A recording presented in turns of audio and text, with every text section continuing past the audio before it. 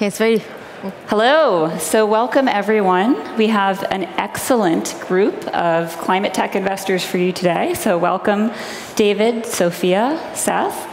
And the topic we have today in front of us is perhaps the biggest one in the world. It is investing in solutions to the climate crisis. This is an area that has been described as a total addressable market of the entire world. So what we're talking about is how do we decarbonize the entire global economy, from transportation to food and materials production, the built environment, energy, many things besides that. So I figured we could kick things off by really touching base on how we all define climate tech investing. Some firms define their mandate differently than other firms. So the question to all of you is, for your firms, what's in, what's out, and what's your reasoning behind that? Seth, do you want to kick us off? Sure, yeah. So I think roughly climate tech can be broken down into three broad categories. One is decarbonization, taking emissive methods of production or methods of anything and making them less emissive. Two is capture, so taking the greenhouse gas emissions that are already in the atmosphere and getting them out. And then three is adaptation. So the acknowledgement that this problem is going to be really bad, and we want to make it a little bit less bad by, for instance, making it easier to build new housing quickly so that the people that are going to be forced to migrate can have a place to live. And so at 50 years, we focus entirely on the first two. I think the third one is really, really important, but it's a little bit, I don't know, too dark for us. I think we want to be optimists, and we want to try and figure out a way of making this crisis less bad and less destructive, and to eliminate the need for the adaptation. And so we're looking for companies that are significantly decarbonizing industry, and then also companies that are figuring out clever ways of taking greenhouse gas emissions out of the air. Super. So our view is highly inspired by Project Drawdown that sort of describe the current sources. So energy, buildings, transportation, food and ag, and the current sinks, which is land sinks and coastal and ocean sinks. And that's pretty much like a really broad view of what climate investment is, but that's the one we're taking, with an underlying belief that, as you touch on, like pretty much everything has to be updated, renewed in a way that is aligned with the aspiration of our societies, being healthy, being safe, and taking into account the constraint of our environment, which is what we all know. So, and when you think this way, pretty much everything can be done. So, our take is to look at carbon going in and out of the system, of course. It's to look at the adaptation, which we think is important and, well, yeah, unavoidable at this point. But also the sort of set of interlinking problems, like, acidification of the oceans, water, like managing water resources, things like deforestation, destruction of biodiversity, and a few other systems that are like under unbelievable pressure and all required to kind of have a livable planet. So we look at it slightly broader than just climate. Mm-hmm. Great. And just to round things out at Voyager, we focus on preventing planet-warming gases from entering the atmosphere, so mitigation, and we also invest in carbon removal, so taking CO2 that has already been emitted and removing it from the atmosphere. And across our firm, we've set ourselves a target of 500 million tons CO2 equivalent emissions, which allows us some flexibility to also look at things like methane, very potent greenhouse gas, and that's in aggregate across our entire portfolio over the lifetime of the fund. So again, some flexibility, recognizing that some companies will directly be removing carbon or preventing it from being emitted, and some will be supporting those activities in meaningful ways. I'll just allow myself to add that we were looking for frameworks that would sort of allow us to reason about this. And the framework we came to, which we really like and are highly promoting to everyone, is the Planetary Boundaries Framework by the Stockholm Resilience Center, which gives us a very sort of nicely balanced view and very scientific basis for some of our intuitive decision making. Excellent. So one thing that I find frustrating, I know some of you may find frustrating, is the description of sustainability or sort of climate solutions as inherently less good than the existing paradigm we have today. And I personally don't think that's true. We look for products that are better than the fossil fuel products they're replacing. But I think the community as a whole maybe hasn't done the best job of selling that vision of like, what is the daily quality of life improvement we get from switching away from fossil fuels. So I wanted to ask all of you, what is like a specific example where regular people would see an improvement in their daily life by replacing fossil fuel-based products with something cleaner? Yeah, so I think historically people have thought of sustainable products as something you sort of sacrifice quality or convenience for, or pay more for, because it's good for the environment. And I think there's always going to be a niche of consumers that are willing to do that, and that's great. I'm one of them. But like that is not going to get us through this crisis. So we actually have something at 50 Years we call the Mr. Burns test. So Mr. Burns is this a character from The Simpsons. He's basically a prototypic greedy industrial capitalist. All he cares about is his bottom line and nothing else. And so we want to back founders that are building products that at some point Mr. Burns would buy, right? This is someone who doesn't care at all about the planet or other people. He just buys what's best for him because it's tastier, more convenient, cheaper, better. And so this is the sort of new crop of companies. It's really exciting. I've got one right here. It's called Planet A. It's chocolate without cocoa, and it's just delicious, right? It's super tasty. It's super tasty, and like I want to eat it just because I like it.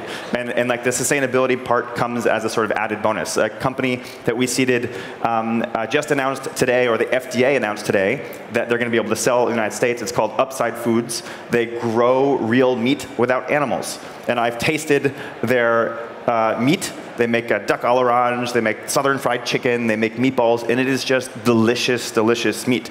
And at some point, they have a path to having the cheapest, healthiest, tastiest, most convenient meat.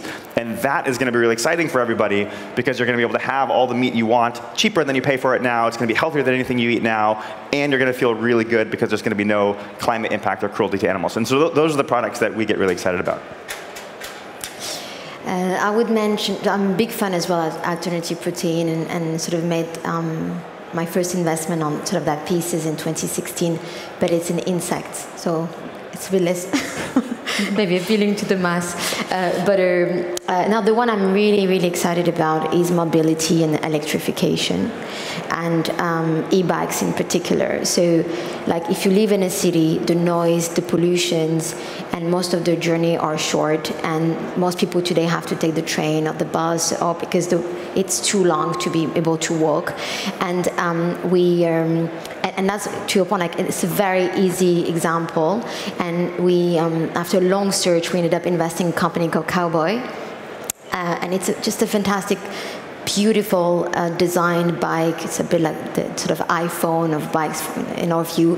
And to your point, they scale. They make 45 million revenues in a few years, super healthy P&L, profitable in a year or two, 71 NPS, always winning awards on design. I mean, if you love design and bikes, you buy that, you know. So I think that's in a consumer space. I would definitely go for e-bikes as my favorite.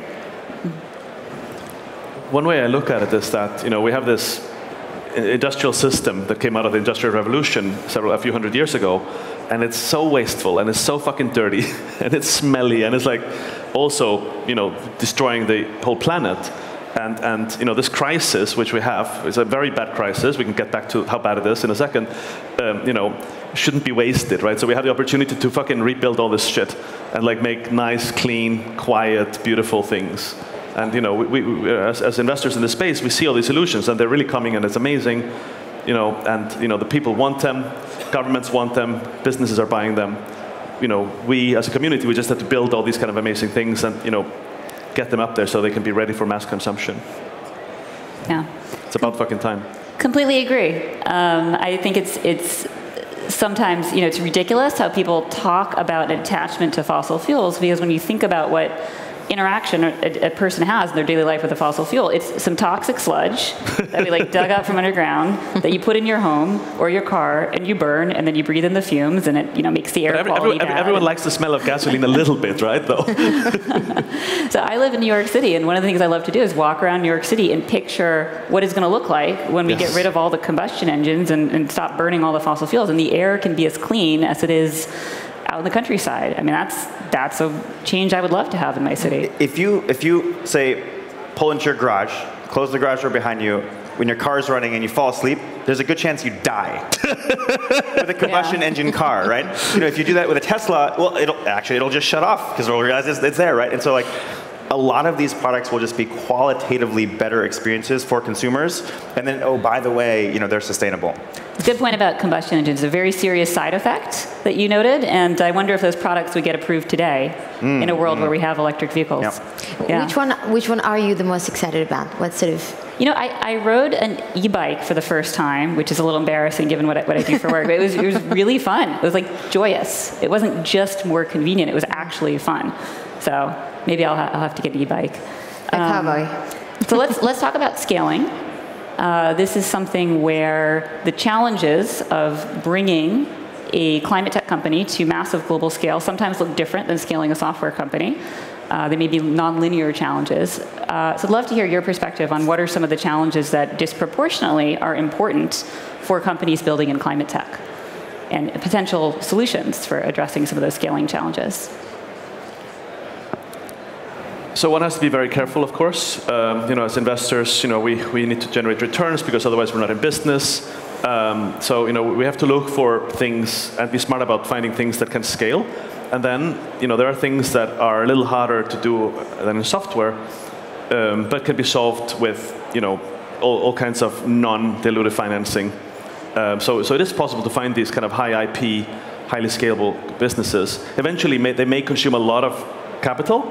But that will be, when they build out massive, infrastructure, and that we don't have to pay for that, and our investors don't have to pay for that. I'll say there's two challenges that a lot of, especially deep tech climate companies face that software companies don't. And both of these challenges are, in our estimation, a huge part of why sort of the clean tech 1.0 boom and bust happened. So one, with a lot of deep tech companies, you have to do like a really solid techno-economic analysis before you start going. Techno-economic analysis is basically like an Excel spreadsheet where you list out all of the assumptions around your costs, right? Everything from the steel in your bioreactors, if you're going to make them, to the energy that you're going to need to power them, to the land that you're going to need to rent, to the labor, to your agents, all those things. And then you make some assumptions around how good your process is going to be, and then you sort of make some assumptions around what you're going to be able to sell your stuff for, and you're basically saying, does the math make sense, right? And in cleantech 1.0, a lot of companies didn't do that, and they built these big, beautiful things, and then they just weren't economical. And in pure software, you don't have to do that, because software is so cheap, it's like zero marginal cost, that you can basically start to build and kind of assume that it's going to work itself out. And so that's a challenge that a lot of deep tech climate companies have. The other, which is also a mistake that was made in cleantech 1.0, is that you're typically building some physical thing, some asset, which then has a production capacity. And you really don't want to wait until that asset is fully online to start building your distribution and sales. But it's kind of hard to do that, because like, how do you sell something that you're not making yet? And so in cleantech 1.0, companies waited until it was online, then they started to sell. But it turns out that even if you're selling a commodity product cheaper than everyone else, it takes a long time to like ramp up sales. And so it would take 2 years to build a thing, and then 2 years to have the sales reach capacity. Now your payback period is really pushed out.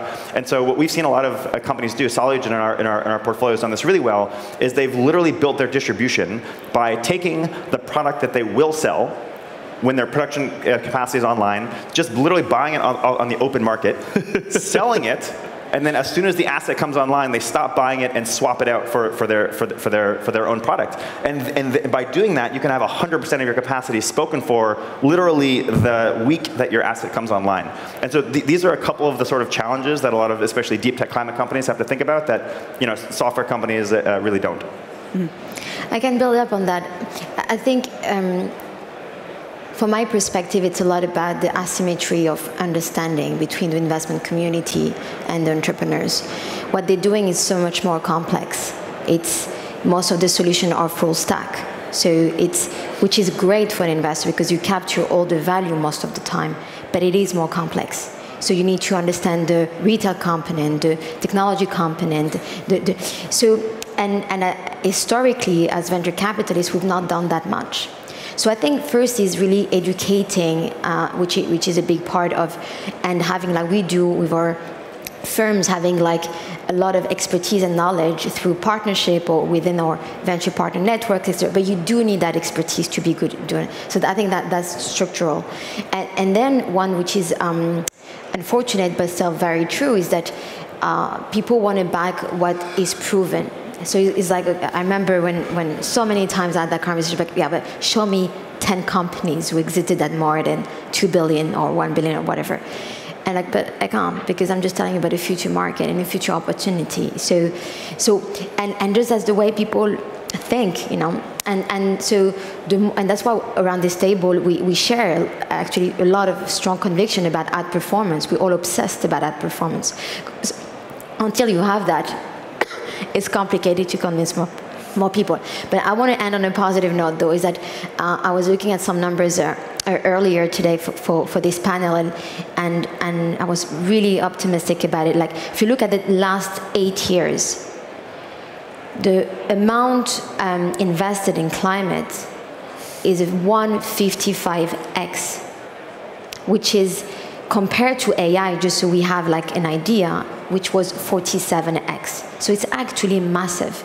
And we don't talk about this enough, but it's happening. It really is happening, but it's happening more in later stage, very mature assets, and less so in venture. But it's coming with the first generation, but hopefully, you know, many more will follow. And that's, of course, a function of like civilization having woken up to this, and the buyers, like the end, you know, infrastructure builders actually being ready. So, you know, this community as tool makers, we have to kind of give them stuff to build. Yeah, and I think it's true, because one of our entrepreneurs phrased that perfectly in my view, is that when it's not your problem, you don't care. So the fact that it's become universal, whether you are in India, China, France, or the US, now it's your problem. So because it's your problem, you're interested in it. And that really connection of those problems is actually very powerful. It's unfortunate, but it is actually driving a lot of the capital towards what we do. It's actually really interesting. Most products that do good for the like consumer that has access to it or interacts with it. But with climate tech, you know, a ton of greenhouse gas emissions removed anywhere helps everyone everywhere, right? It is just like inherently a global good. And so that's something we really haven't seen with many past technological waves. True. That is very true. So let's talk about European versus North American climate tech investing. A fellow investor said to me earlier today that in Europe, we make rules to solve a problem. In the US, we throw money at it. Whether or not that's true, and question to you all whether you agree, in the US we have started throwing money at the problem finally, which is great. We just passed a massive climate bill. It's not called the climate bill for political reasons. It's very poorly named. It is the best climate bill with the worst name. It's called the Inflation Reduction Act, or the IRA, not the Irish Republican Which is Army. exactly what it's not going to do, sadly. And it is a massive amount of investment. It is 4 times bigger than the last big investment bill we passed, which was after the 2008-2009 financial crisis. It's over $300 billion in funding across a spectrum of solutions that includes a roughly $30 billion green bank for preferential financing for climate tech solutions, money for electric vehicle infrastructure, a expanded 45Q tax credit, which is a tax credit for carbon capture and carbon sequestration, among many other things. So it's super exciting. It's certainly starting to change the landscape in the US. So question to all of my fellow panelists is, what are you excited about in European investing, and how do you see the difference between investing in climate tech in those 2 markets? So I'm the only Europe-focused fund, so I'll start. So in Europe, it really is the most advanced in terms of like affinity and familiarity with the challenge. You know, it's just a continent that always been very concerned around sustainability and social fairness and all. That's just our roots, and also because of the history of like colonization and everything, there is actually mixity in the population that is such that we also understand what's going on in emerging countries. So, and you can see this in the numbers, if you look at the emissions in the last sort of decades, China, of course, is just to the roof. US was neutral, and Europe was already minus 25%. So we are in advance in terms of our emissions and our policies, but we don't have enough capital. And that's always the challenge, So in the US, I think it's the opposite, It's like you go from 0 to 1 overnight, and then there's massive funds allocated. But what that means for companies is just something to know, And that's true that the later stage, I would say Series B plus, your mortality event becomes quite rough, and you have to do two things. One is being a bit more technical about understanding different type of deal structures. There is standard preferred equity. We all know that there is less standard terms, structured debt, structured equity, and it sounds Chinese, but it's so important that you understand the varieties that you can have access to. And the second is obviously travel, the US notably, but also to other part of the world where they have a strategic short-term interest through the regulations, for example. And we've seen that with some of our companies, and it's been very successful. I also invest in Europe, actually, so 70% Europe and a little bit of companies coming to Europe. I mean, we see, we're investing around the Series A, and we just see a lack of capital in that stage.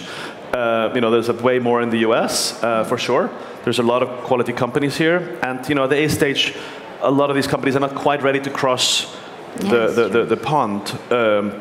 So, there's some very good opportunities here in Europe for that, getting reasonable-ish valuations, and, feel we can add value. And then we're also investing like 30% in basically US companies or foreign companies that are coming to Europe, because a lot of these companies see that, there are things happening here, yes, on the regulation side where we're strong, whatever that means. And they're coming and looking for good partners when we try to be one, of course. So we're 90% focused on North America, and about 10% of the founders we're supporting are in Europe. I would say there's a few things to be really excited about and a few things that need to get fixed. So the things to get excited about, as Sofia mentioned, there is a much greater pull from the market for sustainable solutions. A lot of the societies are less sort of individualistic American, and they care about each other more. And if you care about each other more, you tend to care about the climate crisis a little bit more. Also very interesting is that institutional investors, so not VCs, but institutional investors care a lot more about climate in Europe. I was talking to someone who works with a lot of them, and they said they roughly estimate that somewhere between 90-95% of institutional investors in Europe have some sort of ESG or climate mandate, and that number is 5 to 10% in the US. So that's very exciting. Wow. Europe also has some incredible research universities, right, where in those labs there are solutions being built to basically every problem you could think of. So that's all very exciting. On the flip side, and you find people who've been working on climate like for 20 years. Yes, like really going deep. It's amazing. On the flip side, I do think that there's a need for more capital, especially at the sort of like later stages. There's a huge funding gap in Europe that doesn't really exist in the States anymore. Two, there's sort of like a swashbuckling, shoot for the moon attitude that is very popular in Silicon Valley, where I'm from, that I think more European climate tech founders can embrace. You shouldn't be planning to have a company that you sell in 3 to 4 years if you're trying to solve the climate crisis. The Solugen founders started off wanting to decarbonize the chemicals industry, which is one of the most emittive industries on Earth. And now, 5 years in, they've changed it to wanting to decarbonize industry, right? And of course, it's insane, but it's also incredibly inspiring, and that allows them to go far and faster. And then the third thing, which is probably the hardest thing to fix, is the tech transfer policies at universities. So basically, if you develop cool technology at a university, you typically have to negotiate with your university to get that IP out and into a company. And in the top research universities in the United States, that process is kind of a pain in the butt, but you can get it done in months, and the deal you get will be pretty reasonable. In the vast majority of European research universities, that process takes minimum like 6 months, up to 2 years. Imagine trying to wait 2 years to start your company. And oftentimes, the university takes so much economic right in the company that the company then can't even go out and raise from venture capitalists because it has a broken cap table. And if there was one thing I would fix about the European tech ecosystem, it would be making the university tech transfer process look a little bit more like it does at American universities. Great points all around. Definitely agree with that IP licensing issue. Also, so Voyager, we invest about 1/3 in Europe, about 2/3 in the US. We also see that wild-eyed ambition, that really intense Silicon Valley-style global ambition more frequently in North America, particularly the US. Would love to see more of that in Europe. Point in Europe's favor, you get a lot of smaller markets creating more proving grounds, and conditions in those local markets might sometimes be ahead of where they are in the US. So, the penetration of electric vehicles in certain countries well in advance of the US market allowed entrepreneurs to start building for those markets sooner. So that's it's very exciting as early stage investors to kind of see how these things play out sooner in some places than others. Let's talk about hard tech versus software. I was speaking to an investor yesterday who said, I love investing in software. It's got the best business model, the best margins, and my distribution's free. I'm not going to go anywhere near anything that's moving atoms around in the physical world, and kind of implied that everyone who does is a sucker. And I think that's like a myth, that software is always inherently going to be like a better business model than hardware. I would imagine some of you agree there. For example, your distribution's not free. If you sell on the App Store, I think they take like 30%, maybe 40%. It's I think north of 50% on some other platforms, maybe YouTube. Folks in the audience probably know this better than me. And you may have to spend hundreds of millions of dollars to acquire enough customers to really go public or otherwise become a really big company. If you're a hard tech company and you have a manufacturing facility and one customer is going to sign the offtake for all of your electric planes you're making or all of the metal that you're producing, great. You don't have to spend anything on marketing or customer acquisition. So I would really push back on that notion that you can't build a great business in hardware. And so, only in hard tech have I seen advanced purchase orders of $1 billion plus for a startup that has no revenue. And it's possible. Yeah, I agree. And I was reading this very good blog by, I think it's Blossom Street Ventures, who analyzed 73 SaaS IPOs and sort of defined the amount that they raised pre-IPO, and the average was 600 plus million. The median was 300, so to be fair, a bit less. But it's still a lot of money. So even if in theory you could do it with much less, and we all have this fantasy of WhatsApp stories, etc., reality just tells something different. Where I think, and I agree with you so much, there's this kind of intellectual laziness, I would say, to sort of shortcuts. Truth is that just the growth looks different. Especially if we talk about hard tech and industrial tech, which is even a step further, it's more like this. Like you grow, you have your facility, it's a pilot, and then you wait, and then you have a big purchase order, and then you wait. So it's just a different growth style and funding, but it doesn't mean that it's less efficient, and it doesn't mean that you'll make less money. It just means that it's a different way of doing it. And I agree with you, we can't just put everything on software. Uber raised $25 billion. This is a capital efficient software company, $25 billion.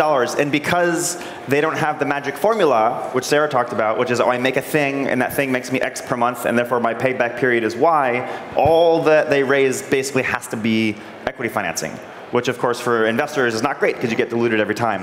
Whereas a lot of these deep tech companies can raise debt financing or project financing, which is basically a sort of loan that doesn't actually dilute the other shareholders. And so it tends to be actually a much cheaper source of capital. And then I get really riled up when people say but software has made so much more than deep tech over the last 10 years or the last 20 years. Especially from VCs are supposed to be about what's next, not about what was in the past. And if you look at the history of, say, Silicon Valley, it got its name because of semiconductors, and that was kind of the cool thing to invest in, semiconductors. And then guess what? It was networking. And if when networking was becoming a thing, we're like, I don't know, that you haven't made much money networking, it's all about semiconductors, you would have missed the big trend. And then it became the internet. And if you were like, I don't know about this internet, networking's kind of the cool thing, you would have missed internet, the whole internet trend. And then it was mobile. And if you had this, you could have been, I don't know, there's not a lot of mobile companies, mainly internet companies. You would have, you'd miss every big wave ever if you wanted evidence for its success before it happened. You just can't get, that's the nature of new waves, right? And so I think when we look at climate in particular, and just in general global problems, software is kind of easy to build now. A couple of high school students can build a SaaS app over a weekend. It's amazing. amazing. It's so you end up with 100 products that roughly do the same thing. Yeah, That's you the end up with a main lot of point for competition. But it also means that like the easy problems to get solved have been solved by software if they could have been solved by software, because it's so easy to launch. And the problems that we're left with are really hard problems that require really hard solutions. Yeah. Trust me, if you could have solved the climate crisis with a SaaS app, someone would have done it. We have a lot of SaaS app developers. It doesn't mean that there's no place for software in the climate crisis, but a lot of these problems are still around because they require these incredibly hard deep tech solutions. They often require brilliant PhDs that have been working in a lab for many, many years to bring that technology out to the world to solve the problem. And so don't look at the past. Think about what's next. Deep tech, climate, that's it. And we look out and we see these amazing founders. You know, some of them are repeat founders, some are first-timers out of the best universities, and they're working on these problems. And there's like no world in which some of them, many of them, are not going to build world-changing companies. Because that's what amazing founders fucking do. So lightning round, because we're pretty much out of time. So if you can keep it to maybe one sentence, what is a technology or company that gives you hope? Synthetic biology is going to change the world. There's so many. You go ahead when I pick one. Actually, all of the things, yes. I'll just shout out to fucking politicians everywhere. You know, take some freaking leadership. You know, people want to be asked to do things. They want to be asked for deprivation. You know, that's meaning of life. This is, you know, one of our good friends, Albert Wenger, was saying this, has been saying this for a while. Like, people want to be asked to sacrifice. You know, so ask people to sacrifice and, you know, fucking invest in this in a way that we're not doing right now. Even the IRA is like tiny compared to what we need. Take some fucking leadership. So, not a technology, even though I love technology, one thing for me is the #2 issue that people cared about in the midterm elections in the US was climate. And if you poll people, even globally, it's about 70% of people actually care about climate. They want action on climate. We've been told it's not popular. That's a lie. Yeah. Like, it's actually incredibly popular. People want this. Any last thoughts, Sofia? Yeah, just to answer your question, I think I'm very excited about the ocean in general. Like 95% are completely undiscovered. For me, it's the next frontier in synthetic bio to discover new molecules and energy production. I'm fascinated by what this door can sort of bring us. Wonderful. Well, on that note, thank you all for joining us. Thanks. And we're delighted to be investing in the future. We hope you'll join us. Go build some stuff. Yeah. Thanks, everybody.